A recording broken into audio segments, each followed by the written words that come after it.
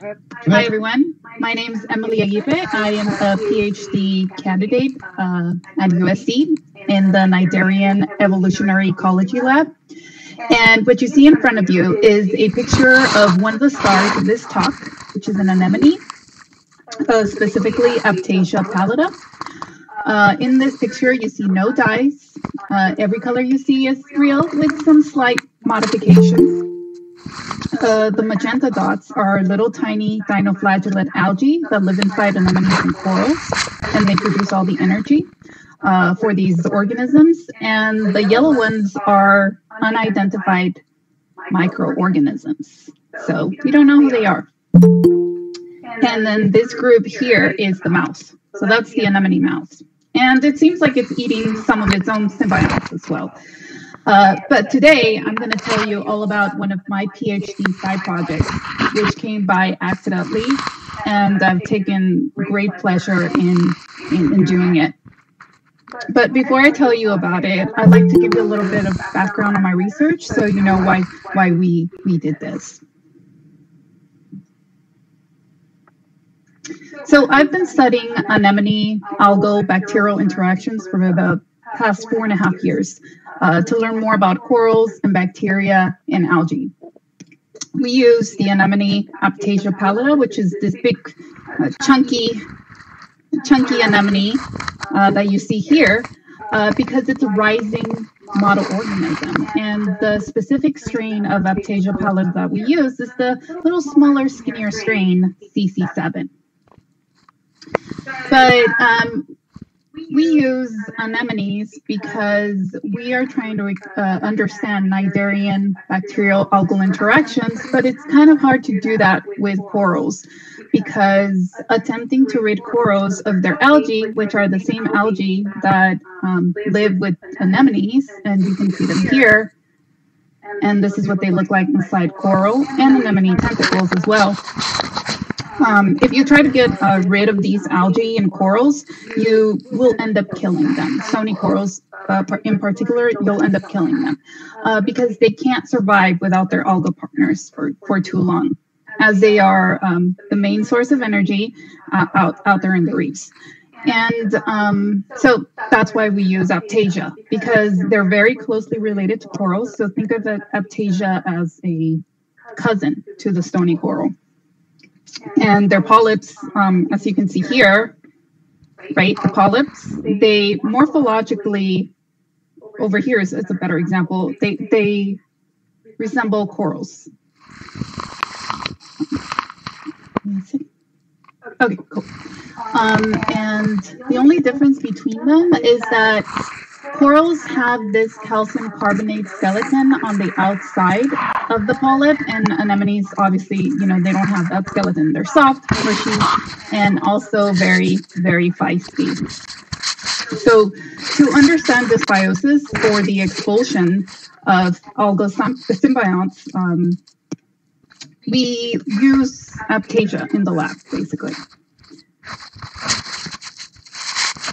We can keep them in symbiotic or aposymbiotic states, and aposymbiotic state is basically no algal symbionts. They can reproduce sexually or asexually, and this allows us to conduct clonal experiments which facilitate reproducibility in any lab around the world. In addition to that, they are very, very easy to manipulate, and they're almost impossible to kill. If you kill an anemone, you gotta really work on your husbandry skills because they're really difficult to kill. And as a matter of fact, amateur aquarists consider them pests and have a very hard time getting rid of them. In addition to this, these anemones have been widely studied as of lately, and there's a range of molecular information on them, physiological information, there's proteome databases, and there's a lot of information about the Cnidarian algal symbiosis with them as well. And in addition to that, many of the same microbes that associate with corals also associate with Aiptasia, and perhaps even fungi. So initially, we were interested in investigating natural products made by these bacteria that live with anemones and their symbiotic algae. Natural products, for some of you that are not familiar with these, are biologically active products that are produced by living organisms. This can be anything from wood to urine to antimicrobials. So we were interested in a subset of these products labeled secondary metabolites, which are produced for survival, defense, and fitness of a population. They are usually secreted out of the cells, but they're not essential for individual cellular function, which is why they're usually produced in very, very tiny amounts. So some secondary metabolites you may already be familiar with are penicillin, medicinal compounds like Botox, and toxins like tetrodotoxin, psychedelics, and also chemicals from plants we find in foods like vanillin, and also resveratrol from fermented grapes, also known as wine. And a lot of people take pleasure in consuming THC and CBD. So at this point, yes, we went on a hunting expedition. And to do this, we had to isolate and culture these anemone bacteria and harvest their waste, or think of it as poop. We collaborated with a lab that specializes in isolating these natural products or secondary metabolites, but they specialize in fungi. They agreed to run some of our bacteria poop through one of their fancy chemical compound separating instruments called an LCMS, or liquid chromatography mass spectrometry. However, we ran into a problem with our bacteria, and the problem is that their biomass is so small and they're producing these tiny minute amounts of metabolites. So this metabolite might be very potent, but scaling up would be time intensive and use up just too many resources. So one day, I'd grown liters and liters of bacteria. I filtered their cells out and just kept their waste. And I brought it over to our collaborators lab. And Chris Rabbit, who was a PhD student at the time, and he just got his PhD recently, he was able to detect various compounds on the LCMS, but the quantity was so low that we would have to grow and process liters upon liters of this bacteria poop to get enough product to analyze using other methods like crystallography to determine the exact composition and elemental structure of this compound. So admittedly, Chris was very frustrated from this, and after months and months of trying to scale up and it never being enough, Chris said to me this famous question: "Don't you have some fungi you can bring me instead?" And I thought about it, and I told him, "Well, give me some media, and I'll see what I can do." And that's how we ended up pursuing this anemone fungal project. But so before I continue and tell you more about the project, I want to give you a quick crash course on fungi. They are a eukaryotic cell, which means that they have a clear nucleus that contains all of its DNA, and they can be either asexual or sexual, and can be either single-celled, as you see here, or they can obtain a more complex multicellular form from just one cell, where they produce fruiting bodies, which are then usually desiccated into spores and are dispersed throughout their environment. They are distinct from other kingdoms of life in the fact that they actually excrete digestive enzymes outside of their cells, and they eat their prey by essentially dissolving them outside of the cell wall.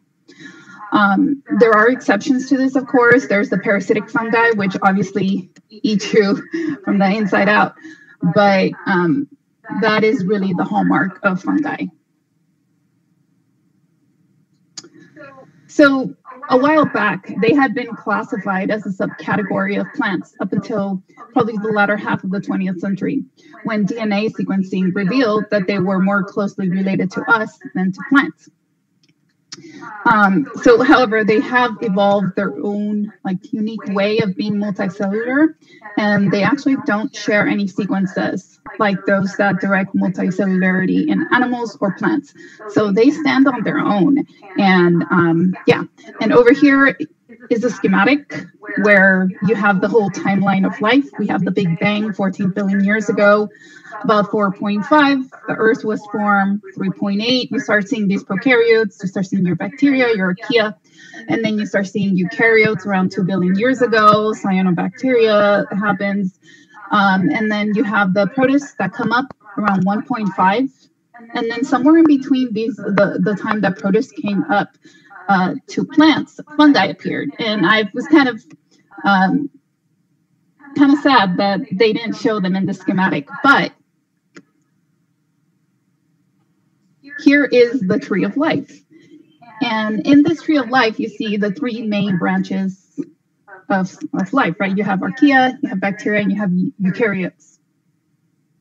Well, you see the green plants are here. And then you have all these other critters here, and then just so many other critters there. Well, if you zoom in to this metazoan part, you find that fungi are actually more closely related to us. See, we're here, fungi are here, than plants are. Plants are here. So that's something to think about. And I didn't know that prior to this. So we are familiar with fungi because of their terrestrial roles, right? There's production, where we have observed fungi as lichens, which is the symbiotic association between fungi, algae, and bacteria. And this usually is involved in primary production in terrestrial systems, where fungi nutritionally and structurally support these photosynthetic active algae and bacteria as well. And also we see them in mycorrhizal networks with plants. We're familiar with them because they regulate the ecosystem. So they can act as parasites to harmful pests and protect important members of these ecosystems. In terms of provisioning, we're familiar with them because they provide us with food. We've known them for thousands of years and we've used them as medicine. You can see this in traditional Chinese medicine even today. And of course, we've used fungi to create alcoholic beverages using yeast, right? Like Saccharomyces cerevisiae. There's cultural relevance to fungi where we've gained cognitive benefits from consuming them, psychotropics in moderate amounts, and they've previously served in Buddhist, Aztec, and Mayan religious rituals.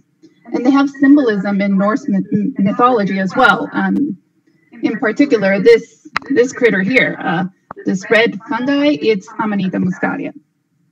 So yes, we are deeply connected to fungi here on Earth, but they're also out in the marine environment. And a lot of people don't know that marine fungi exist. And in the marine environment, they continue to play a role as degraders of organic matter, and they infect organisms. They regulate harmful organisms like diatoms that produce neurotoxins, as is the case of chytrids. You see these chytrids schematics here, infecting this harmful algal bloom called Pseudonychia. So Pseudonychia produces domoic acid, which causes amnesic shellfish poisoning in humans, and can also lead to short-term memory loss, coma, and death. So it's believed that fungal parasites of this diatom regulate algal blooms by infecting the host and then killing them. So despite these clear ecosystem benefits of fungi on the environment, we still don't know very much about them. We know very little about them compared to bacteria, plants, and animals. We focus a lot of our research efforts in this past 20th century, 21st century on these other organisms. And they do remain the most understudied major branch of the evolutionary tree of life. So, in fact, fungal biodiversity is so vast and much of it remains undiscovered that I decided to include this QR code. And by the way, you will be seeing a lot of QR codes throughout my presentation. But yeah, I decided to include this code here so you can check it out, Britannica's fungi classification. You'll see that there's about 67 phyla, 10 subphyla, 35 classes, 12 subclasses, 129 orders, and countless families, genera, and species and strains. There's so many of them. And in fact, the ones that we are the most familiar with, mushrooms, they only exist under one of these phyla. So it's just knowing this, when I was doing some research on this, it just blew my mind. But before I continue, let's address the elephant in the room. When I say fungi, most folks will automatically associate this word with mushrooms, the fruiting bodies of a phylum of fungi, so Basidiomycota. It does make sense, after all. They're probably the most charismatic members of the fungi kingdom. I mean, look at these guys, they're so cute. They are visually stunning, they provide us with food, so these would probably be edible mushrooms, not psychedelic, but edible. They have medicinal benefits, and of course, they give us out of this world experiences. Here are some mushrooms I found last month after the rains in Elysian Park. And if you want to know more about their taxonomy, you can go ahead and follow me on Aggie. My username is Aggie on iNaturalist to find out more about where they stand in terms of taxonomy. But anyway, mushrooms like these only make up about 20,000 of the species in the fungal kingdom. And all of them are pretty much terrestrial, except for one recently discovered aquatic mushroom. So we know that there are possibly millions of species within the fungi umbrella. Most of them actually don't look like mushrooms. And many of them are unclassified, and we know nothing about them. So we know that we don't know anything. And most fungal biodiversity is microscopic and unseen. And you'll both in terrestrial systems and marine systems. In fact, true fungal biodiversity looks more like this and beyond. Many of these uncharismatic fungi, they associate or live in mutualisms and parasitic relationships with animals, other microbial eukaryotes, and as discussed before, plants. So today I'm going to focus on the close association between one of these guys and my favorite animals that we discussed earlier, the anemones, Aptasia pallida. So currently there are no studies exploring fungi in Aptasia, but there are several studies investigating fungi in other anemones and corals. For example, there's this study here that looked at the anemone Anthoplura xanthogrammica, which is found along the coast of Southern California. You can actually see it in San Pedro and Catalina Island. And this study yielded 32 distinct fungal isolates of 15 different families, and more than half of these isolates displayed antimicrobial activity. This other study on this other anemone yielded 5 isolates, and one strain showed strong antimicrobial activities. So we know that there has been plenty of studies on coral reef-associated fungi, and they're very strong, novel secondary metabolite profiles, but most of these studies are conducted under the chemistry biotech approach, right? The ecological role of fungi in Cnidarian in the Cnidarian animal is currently unknown, and it's going to be hard to figure out what it is because, as I said before, it's really hard to experimentally test these things on corals in a controlled environment. But in contrast, we can experimentally infect notobiotic, or those that have been cleaned of viruses, protists, bacteria, algae, and other fungi, anemones. So we can test this out on either symbiotic, so anemones that have their algae with them, or aposymbiotic anemones that have been cleaned out of their algae. And then go ahead and test that out with some fungal isolates and observe the progress of their relationship. And then we can go ahead and collect genomic, metabolic, and chemical data, which we can easily trace back to its biological origin without, that whole bacterial, viral, and protist noise. But first, before we do any of that, we have to find out who associates with Aiptasia first, right? Which type of fungi associates with Aiptasia, attempt to isolate them and identify them. So in order to do that, that meant that we had to start with an Aiptasia anemone that still had all of its native microbes in it. And so now I'm going to return back to the question, right? Don't you have some fungi you can bring me? So Chris gave me some media, and I dug into the literature, added some of my own tricks to the literature.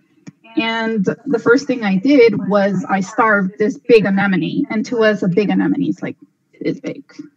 Might not be big to you, but to us, that's a pretty big anemone. So I starved it for 2 weeks to make sure that it was rid of all its prey.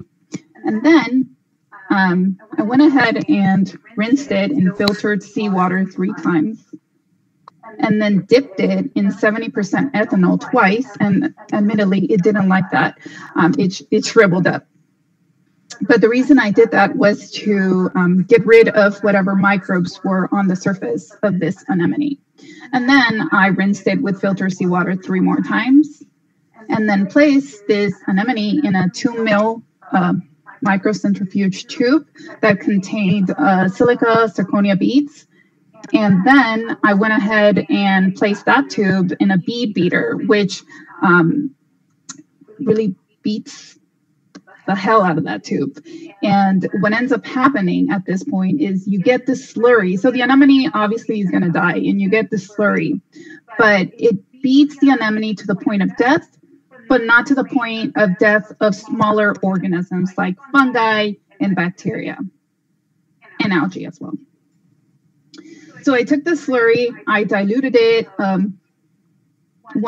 to 1 to 1,000, and then I plated it on potato dextrose agar, which is a famous general media for growing fungi. And then I waited 5 days, and then I waited and waited. And then when I finally saw something that grew, I went and picked single isolates and placed them in new plates. And this is what we got. We got CC7 yellow. Again, CC7 is for our Aiptasia strain, CC7 yellow, CC7 dark. We still didn't know who these guys were. So to figure out who they were, we had to go ahead and sequence the internal transcriber sequence gene. It's this gene that tells us the identity of different eukaryotes. And we went ahead and sequenced ITS1, so the first part of the gene, and ITS4, somewhere in the middle. And after sequencing them and finding out who they were, Penicillium species and Cladosporium, we went ahead and proceeded with our secondary metabolite analysis. And so the first thing we did was extract this agar with methanol and ethyl acetate, so you can see here. And just from looking at it, you can tell that the yellow one had more stuff in it than the dark one. We went ahead and filtered all this cellular junk, proteins, carbs, and just other things that we didn't need until we had these clear liquids. And then we used this device, a rotary evaporator, which uses pressure and heat to dry these liquids here. And it dried them to a powder, and then we resuspended this powder in methanol, and then we ran it on the LCMS. So I'll ask you to ignore these two profiles here and just focus on this one. But with LCMS, a liquid is passed through the column you place your sample in. And in this column, compounds are separated by their hydrophobic interactions, or that is the compatibility with water or ion exchange. So the more compatible your compounds are with water, the more soluble your compounds are, they'll appear early on in the plot than those that are not hydrophobic. That are more hydrophobic. So the time that it takes them to pass through the column is called the retention time, and this is what you'll see here on the x-axis. The MS part, or the mass spectrophotometer part of this analysis, uses the mass to charge ratio of the particles to identify the molecules that make up this compound.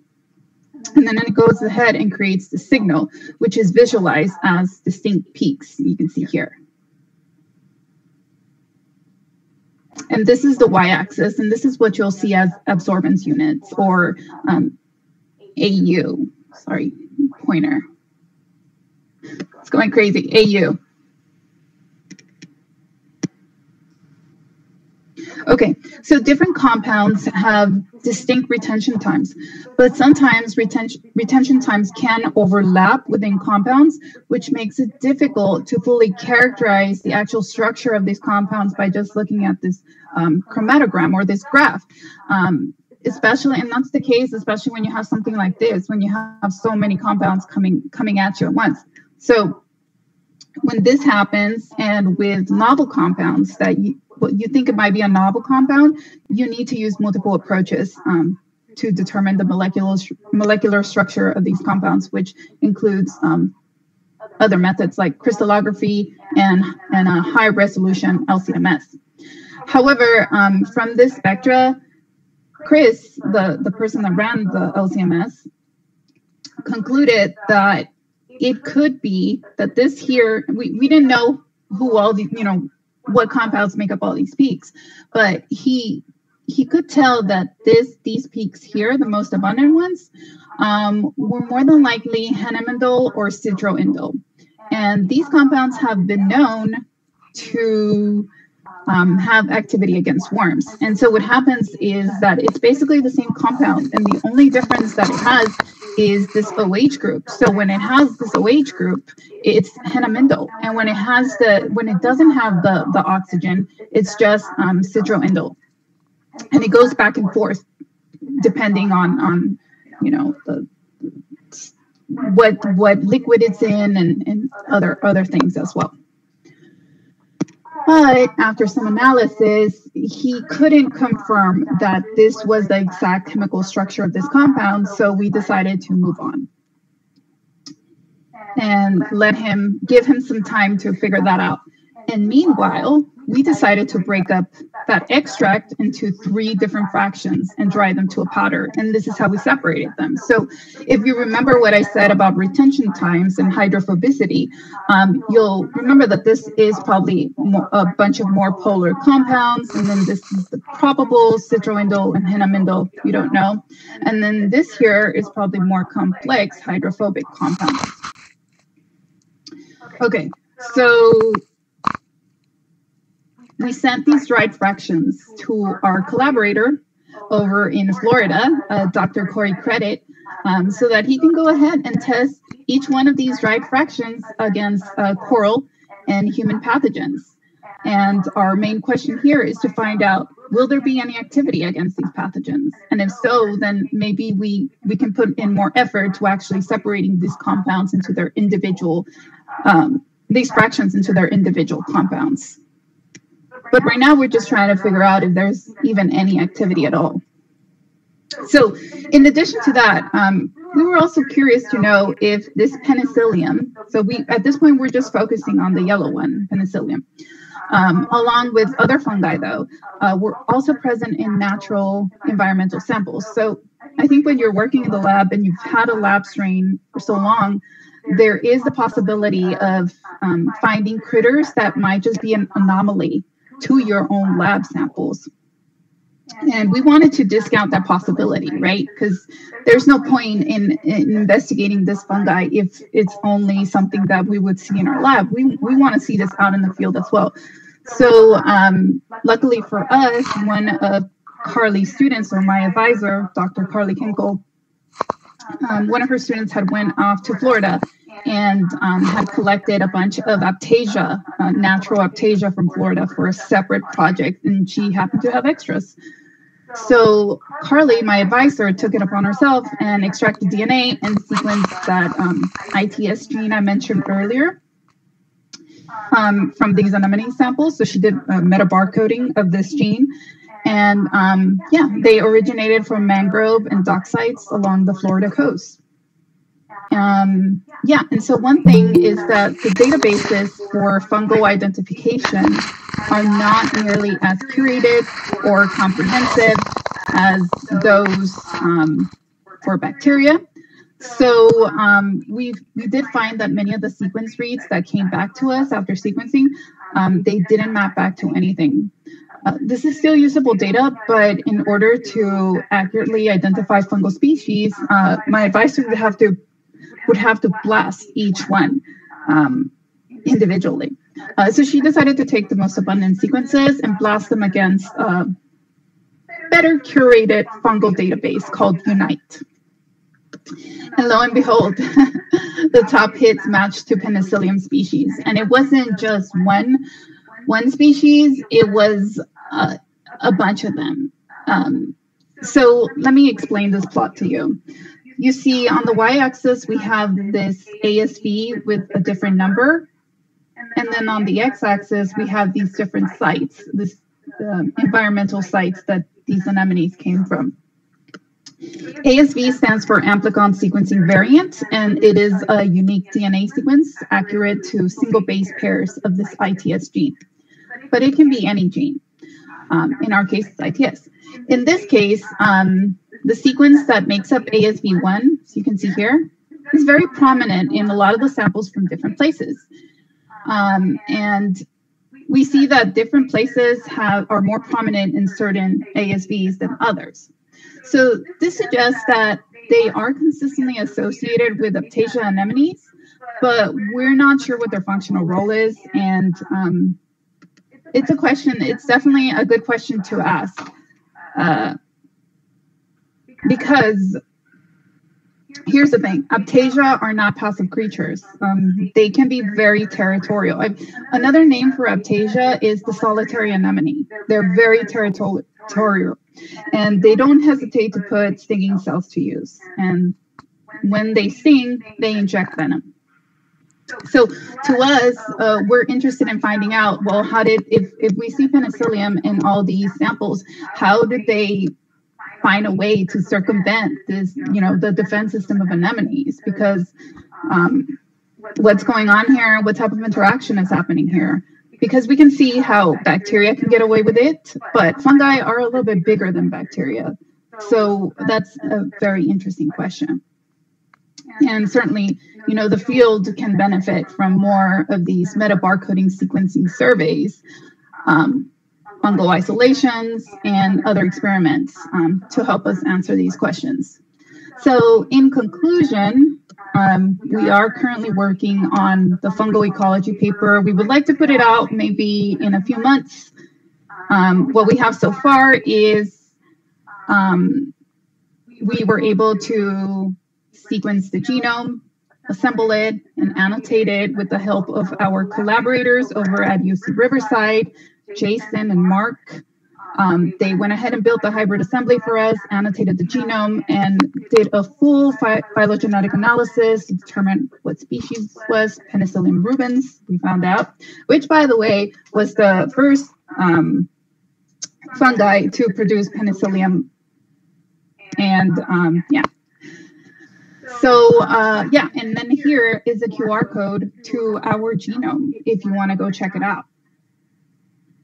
The environmental survey data analysis that I talked about that my advisor conducted, it's still ongoing. She's almost done with it. And then our collaborator, Dr. Corey Credit, is working on the antimicrobial and swarming assays as well. So fungal ecology, why does it matter? I hope I convinced you today that marine fungi are under research in general, and researching them more could play a role in the health of Nigerian animals and could provide us with more novel secondary metabolites, right? Lastly, I do want to leave you with this image. These are about these are a fraction of what lives inside of a sponge. And there's about 40 different strains in there. You look at the colors, you look at the pigments, the morphological shapes, they're all very different. They're quite diverse. And just by looking at this, you can tell there's probably unknown natural products being produced here. And we just don't know what they are. You might have in here, just in here, these 40 here, you might have your next antimicrobial, your next anti-cancer compound, maybe even a psychedelic or a pain reliever. Who knows? Until this is research, we're not going to know that. And I'd like to close with my acknowledgements. I'd like to thank everybody in my lab, the Cnidarian Evolutionary Ecology Lab. This is my funding source, NSF. Maria for the anemone samples, my advisor, Carly, collaborator in Florida, Dr. Corey Credit, newly minted PhD, Dr. Chris Rabbit, his advisor, Clay Wang, and our UC Riverside collaborators, Jason and Mark. And with that, if anybody has any questions, I'll take them now.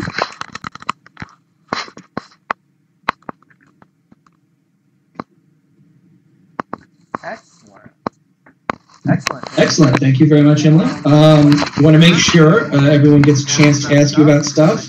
I think everyone taking pictures of your QR codes right now. So let's go ahead.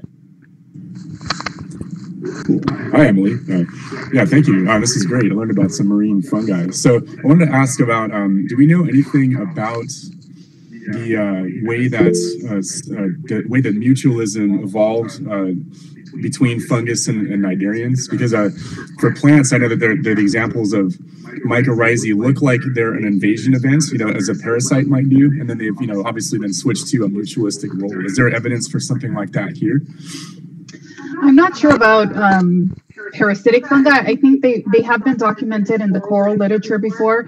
I do know that other types of fungi that have been documented in corals, not necessarily anemones, but in corals, have been fungi that live in the skeleton. So there is a record of fungi that live in the skeleton. Again, we don't really know why or how. It's very understudied in that field. Thank you. Josh, you had a question? Nope, sorry, just playing with buttons. Oh, yeah. Sorry. I was playing with the buttons in the recording. I wanted to make sure everything was still working. Sorry about that.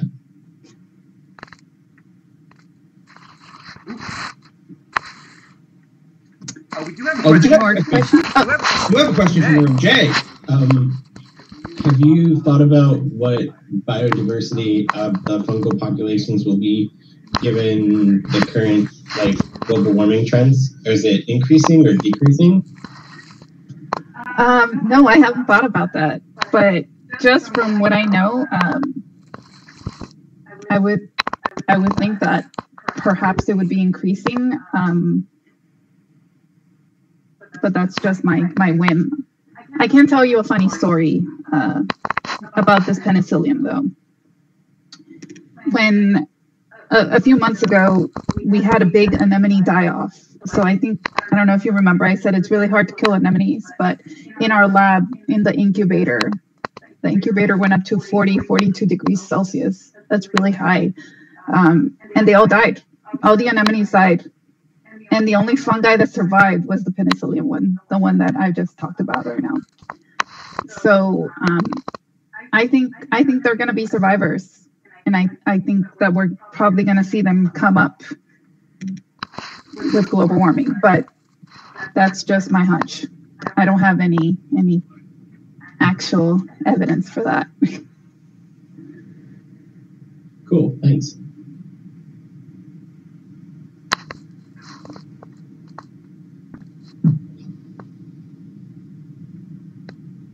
Any more questions?